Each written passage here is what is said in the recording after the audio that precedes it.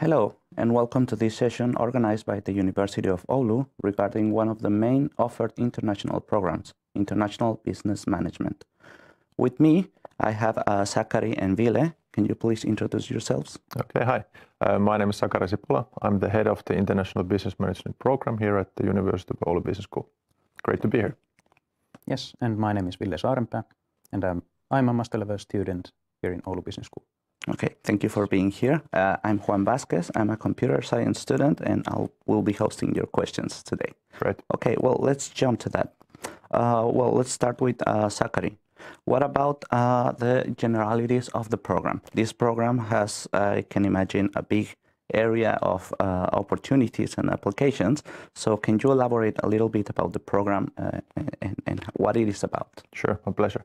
So the program covers the quite big range of different type of companies, from multinational companies, management and building and growing multinational companies, and then smaller companies, even to entrepreneurial startups, and these classic Silicon Valley type venture capital finance startups that aim to enter the market and challenge the existing big players. So we cover theories and practicalities of how you manage companies, keep them innovative and going from both sides of this table, from the big existing company, incumbent company perspective, and from the startup perspective. So it's quite broad area of topics that we cover during the studies. Okay, well, that sounds interesting.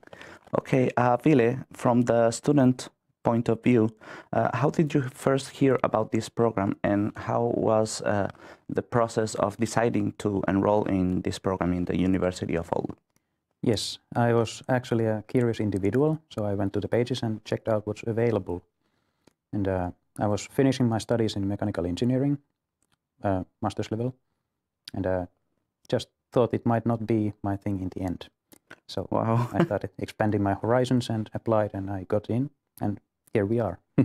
Wow, that's quite a story. So you can change completely your area. Well, expanding, not changing. Expanding, yes. Yeah. And this is, if I may say, this is something we hope that we could see students with different types of previous bachelor study backgrounds and competencies. So we can use that as a rich base that we can build on top of. So we have more dialogue, for example, in the classroom when students can bring this, not only the cultures, but also the different background study experiences. Wow, that's really interesting.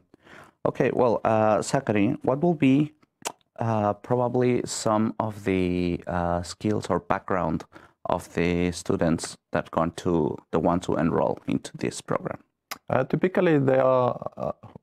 Well, do you mean like in what sense? Could be just background. You just mentioned obviously that it could be from different backgrounds, and to build on top of those. Yeah. The requirements, they can find the requirements on the... Yeah, basically you can find the requirements on the university website, what previous degree requirements you have, and when you can apply in January, and all this kind of official processes, how it goes.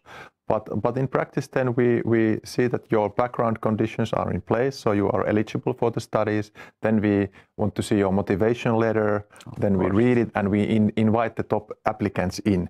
So we see what their actual backgrounds is, where they come from, and how they could enrich the study experience for us, of course, as students, for us as teachers, but of course mainly for the students as well.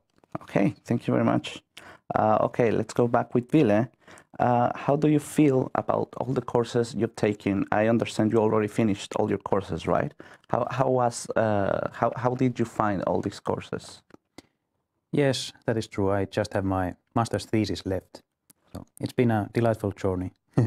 A nice mixture of theoretical courses and a bit more practical ones. And, did you take courses from possibly other areas to expand a little bit your profile as a graduate student? Oh yes, and as mentioned earlier, I previously did my studies in mechanical engineering here in Oulu. Yeah. And I also took a few extra courses from industrial engineering and management. Okay. And it actually fits quite well with international business management, especially if you want to make it a bit more practical.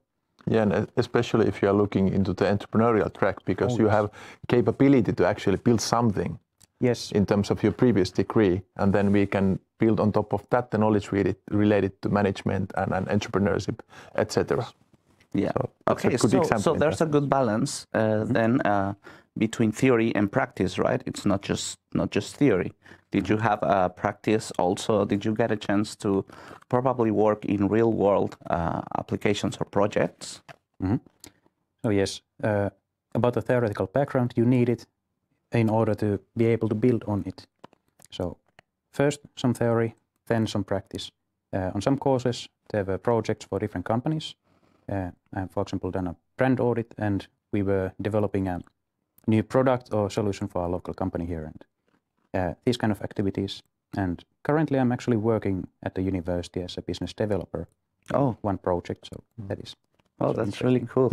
That's an example of how basically the idea is that we empower the students with theories, and the purpose of the theories is to figure out what questions to ask in the context of practice. So that's a kind of a nice example of that in a way. Oh, that's really cool. Actually, it is related to my next question, which is regarding the career opportunities for a graduate from this program.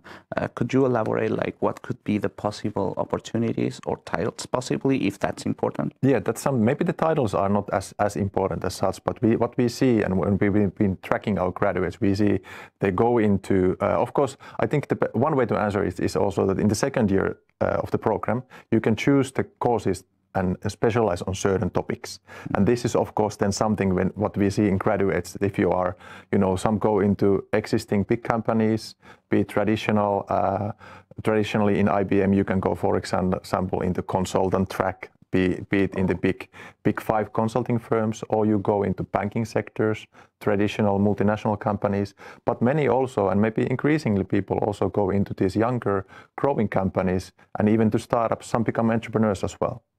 Okay, well, that's really interesting and really promising for the potential students. Yeah, and one maybe final thing to say that is that the students do not need to worry so much about what my actual title is to what I will graduate.